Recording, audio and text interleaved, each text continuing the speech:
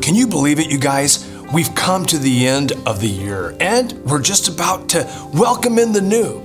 Man, is there a better time to get our minds wrapped around the reality of heaven? Maranatha, come Lord Jesus, right? I mean, I love reading Revelation chapters 21 and 22 for the simple reason it describes our eternal home, and man, I can't wait. But as we read through Revelation 22, we're encouraged in several ways because in verse 7, it tells us to be watching.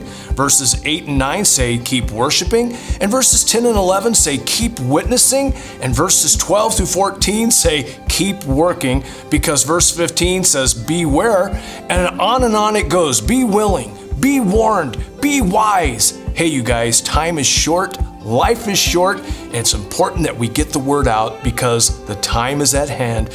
Destinies will soon be fixed, and that's truth for you.